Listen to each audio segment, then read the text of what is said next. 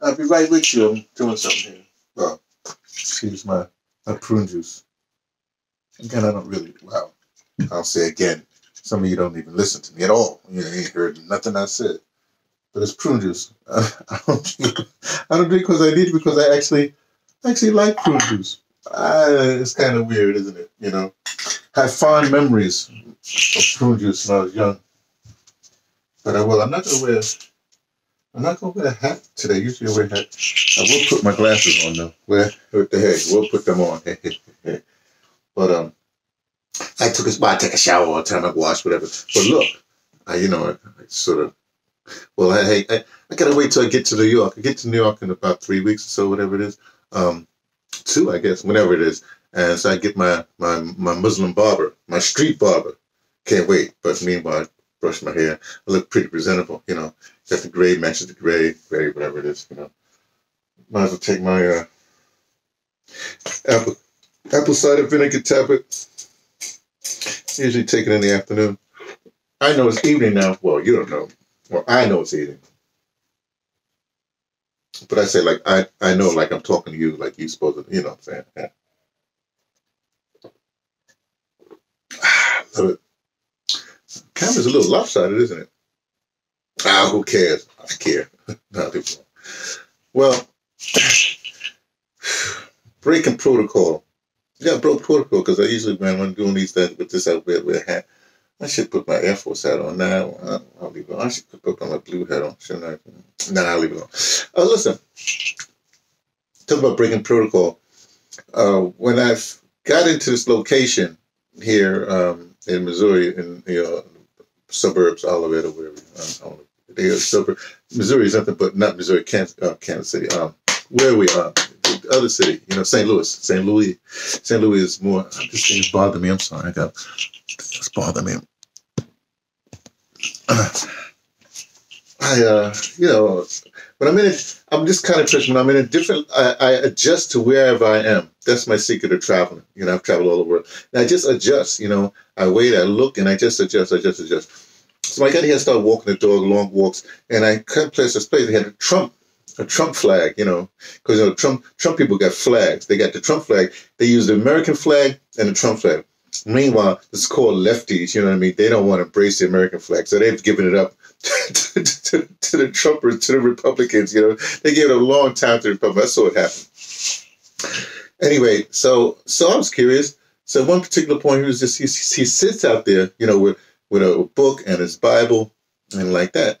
And so you have to understand, see, my through line in whatever, I realized I'm a lab technician, which I, you know, a stage manager really, which is it's sort of weirdly the same thing. You know, you measure things, you try to be accurate. You record. You're a stage manager. I'm a recordist. That's what I'm at heart. That's what I am.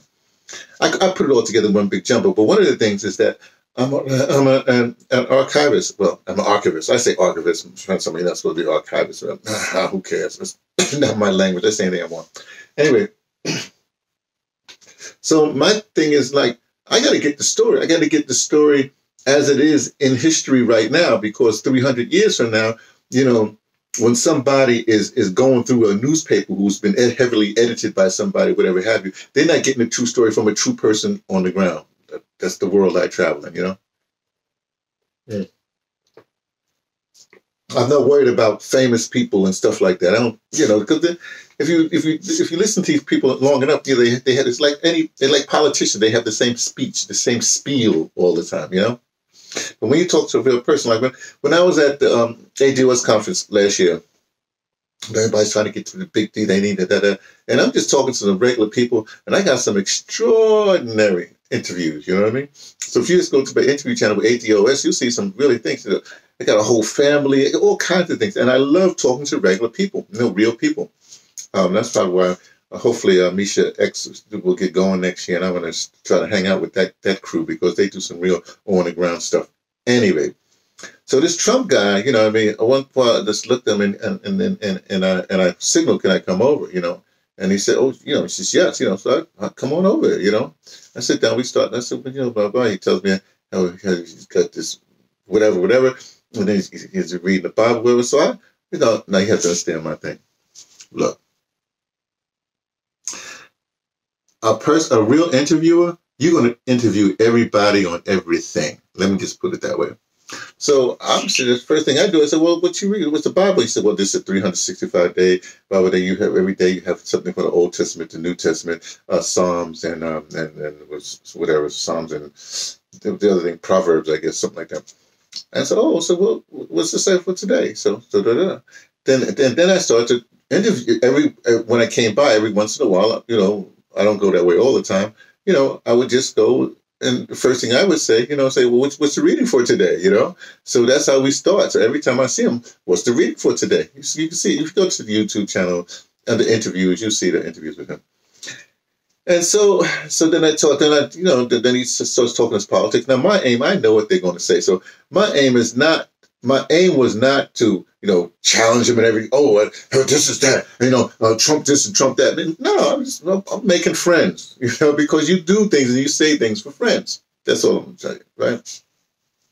It's a strategy. Remember, I'm an interviewer. That's what I do. I interview. I'm an archivist. That's what we do. We don't really take sides necessarily, even though we will know. At one particular point, can I just say this? To one particular point, we was doing something in Washington, D.C., for, I don't know if it was, for BAI. I don't know if it was BAI. We're just recording. And, so all these political people come through, these activists make their little speeches. And they come in, they make a speech, and then they have to run off someplace, And, people are coming in and out. But me, as the person that's the recordist, I have this, I have to see all that stuff. I'm there before the starts. I see them at the end. I can interview people, whatever it is. And at one particular point, Errol Maitland, I told the story before I got to tell you because it's so funny. Errol he was peeved at something or another. I don't know what he was peeved at. But he said, the smartest person in the room is him. Points to me. I'm going, oh, what's going on, And but his point was, you people are sitting here, you're not even listening, you're not asking intelligent questions, you don't know what's going on, because you're not paying attention. You see? So so what happens? I'm just trying to say, almost as a stage manager, the same thing what happens as a theater stage manager. You see all kinds of things, all kinds of things happen. You have to keep it to yourself. You have to almost be neutral because you're the glue that holds everything together. The glue can't be taken aside, otherwise the house will fall apart, you see? So consequently, my perspective on things is kind of different. It's just groomed into me from a very young age to look at all sides of the thing, navigate through the thing when I have like that. So like this, I listen to Jimmy Dore all the time. And boy, man, Jimmy just lays it out. And for the life of me, and I can't understand, like Jimmy Dore, I can't understand how these people, thing is, it's a sport now. Everybody takes a side, and you can't move from your side. You're not listening to anything else. And you're going to say, well, Trump bad, Obama good. Obama did more harm than Trump has ever done. I can't explain how many. You listen to Jimmy Dore, he'll tell you. Then Michelle Obama comes in there saying about, Barack would have never gotten away with the things that Trump gets away with. What are you talking about? You the ones that got rid of habeas corpus. You the one that started more wars. You the one who put military presence in Africa. Oh, forget, let's come to home. Everybody's doing the police violence right now. They say, oh, the police this, police that. Well, who gave the police the equipment? Who gave the police the equipment? Joe Biden and Barack Obama, okay, Barack Obama, whatever, gave the police the military equipment. They would start these wars, and then the military get decommissioned or whatever. They gave it to these police forces. They give the little fiefdoms. And then they say, oh, we got to defund the police or whatever. No, you got to disarm the police. They don't even say disarm the police. People don't even think. You don't want to defund the police. You want to disarm them. And who armed them? Think about it. And this thing drives me crazy. It drives me absolutely nuts. And then we're in this political season, and people don't even understand what politics are. They keep on. How many of you gone to a political meeting? Let's say you're a Democrat, whatever. Going to a political meeting. I'm so happy for ADOS. At least we have chapters. We have what I call them nodes. You know what I mean? So they're politically active because it's a political movement. Not like these people say, oh, this person's been in Cobra for a long time. They blah blah blah blah blah. But they don't. Yeah, what political? Yeah, jeez, what? I hear this all the time. You know, oh, we got to vote blue, you know, whatever it is. But you're in a state, if you're in a blue state, voting blue ain't gonna help you. You got to vote down ballot to get the proper people in, because they look at these people and they see them from the beginning and then they groom them up. You know what I mean? That's what happened with this attorney general, whoever he is in Kentucky, who just let the police off. You know what I mean? Because they look at it. I forgot. I finally got to remember that. It's the Federalists. They have this Federalist Society in like Harvard and places like, anyway, there's a Federalist Society where they look, when the law students, they come through that and they start grooming them to be judges. Law, and you know, judges are law from the time they come out of law school. This person, this Amy person, they're going to make the Supreme Court, and nobody's going to say anything. They've groomed her for a long time, for a long time. And they'll be in some position for 2 months, 2 years, and all of a sudden, you know, just like Barack Obama, they picked them. Things circumstances happen, they picked them, and you know, you're going to do our bidding, and wow, did he do their bidding? And here's the funny thing: it's all out in the open. I read Audacity of Hope. Have you ever read Audacity of Hope? How he won against every single pass, and it's so weird. And then there's the Democrat against Republican. Anyway, let me stop for a second. So anyway, going back to this cat, you know. So I'm looking. So me and Vaughn, we're friends now. You know, we're friends. We do things for friends. So a couple of months ago, he said he's going to a Republican meeting because they have a meeting monthly. I said, "Oh, can I go?" Sure. So I went. And that meeting, this is the district. This is all of this St. Louis area. But one of the districts, Lacey Clay lost to the sister, you know, and so that's all wrapped up. You know, she's going to get it. She's a new darling, and so all the Democrats are going to put their weight behind her, whatever. So there's no way they didn't have a Republican to run, right? But at this meeting, this whacked out, this guy who said he was a comedian, but is, you know, he's scrawny hair, beard, or whatever. He's out there cursing and talking about the sister, Cori Bush. You know, yeah, that's her name. Yeah, Cori Bush. That's her name. I can't, whatever. She's a colonist. She used to be homeless and blah, blah, all these things that he was negative and cursing at this meeting, at this, you know, this Republican meeting. And the people were, and they were trying to like calm him down. Said, well, and one of the guy, a black guy, said, "Do you realize that in that district you're talking about, you're talking, you know, it's predominantly black district, blah blah blah blah." And he shut this guy down. It was like, whoa! I'm going like, this is entertaining, right?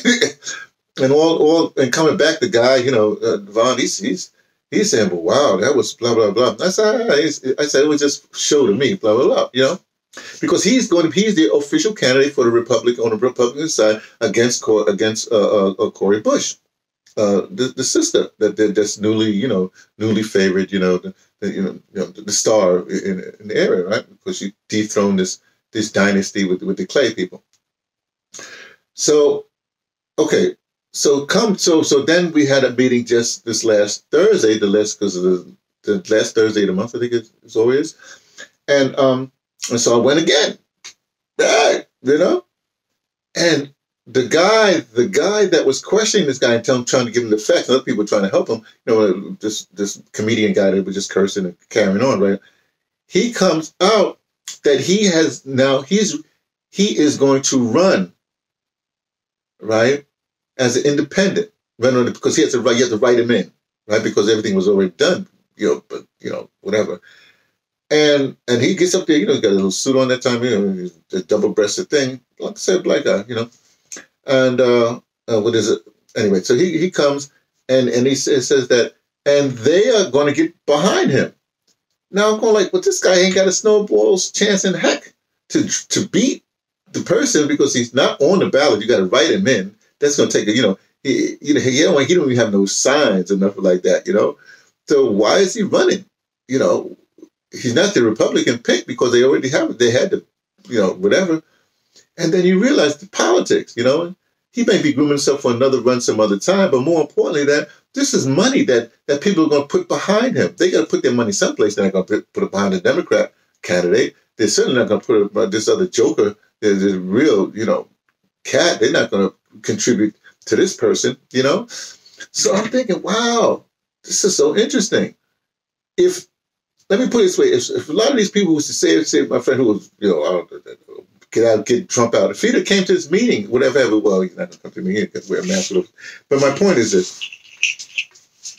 You have a chance right now, this next month, not to go, these meetings are open, there's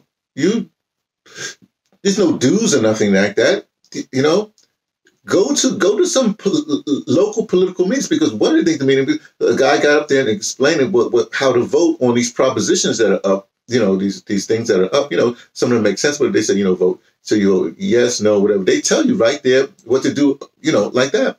They say you have to recruit for poll watchers, all that kind of thing. So these little meetings are very, very enlightening and helpful, right? So I learned a lot from that. Now, remember, my bona fides in politics, when the Jesse Jackson first ran and the whole David Dinkins thing back there. By the way, Obama did the same. Obama is actually David Dinkins, 1.5. If you look at David Dinkins, he did the same. He did Obama before Obama did. Believe me, okay? I was with all those. Anyway. All I'm trying to say is hang out with you. If you have this next month, month of October, start going to little meetings, not only your own rah-rah to help your candidate, whatever have you, but go to some oppositional meetings and see what the lay of the land is, what they're talking about. Just do it, Because I'm going to tell you right now, I hate to tell you all this, and I keep on saying this, and I don't hope I'm wrong, but I'm predicting, right? I want to see if I'm right. White women are not going to let Kamala Harris be president of the United States. And I don't think they're going to do that. White women wouldn't let Hillary become president of the United States. So I know, I just have this sneaky suspicion, And and all these people that keep on sheep herding, trying to sheep herd, Look, I can't vote for Biden. This is for a number of reasons, whole crime thing, whatever have you. But I'm certainly not going to vote for a Democrat, not giving it whatever have you. So I have to write in, after when I get back to New York, I'm to look at the Virginia ballot, see who's running, see who's down, then do some vetting myself of what's going to do. Then when I get to Virginia, I might try to go to some meeting or something like that, see what these people are saying, and like that, maybe ask questions. And you should too. That's all I'm saying. You know what I mean? Don't get on a team. Your team ain't play. Okay, you get on team if you want to, but why? I just don't get it. Are you supposed? This is part of research. Research is not just looking in books and see what somebody's record is. Research is actually going to meet and feeling the vibe, seeing the thing, talking to people. There's this brother that again, he's running one of the right here, running Republic. One of those low-level assemblymen, whatever the heck it is, you know what I mean? And he's probably going to win because he's going to the Democrat they put up, she's whatever, but he's going to win as a Republican. But that means he's going to have all this money and all this things going to be behind him. You see, they're going to help him. You see, so it's politics. I mean, celebrities ain't got time for this, but maybe now they do. You know what I mean? Other people you have time right now. It's the time of COVID. You have time to do some on the ground, mass to mass research. Do it. Don't just sit there and listen to your MSNBC, your RARAs, your Foxes, your MSNBCs filter something to you. Just don't do it. That's just a message from me. T, from the Pattersons, from reality. Taking the train to Tibet, letting you know what I only suspect.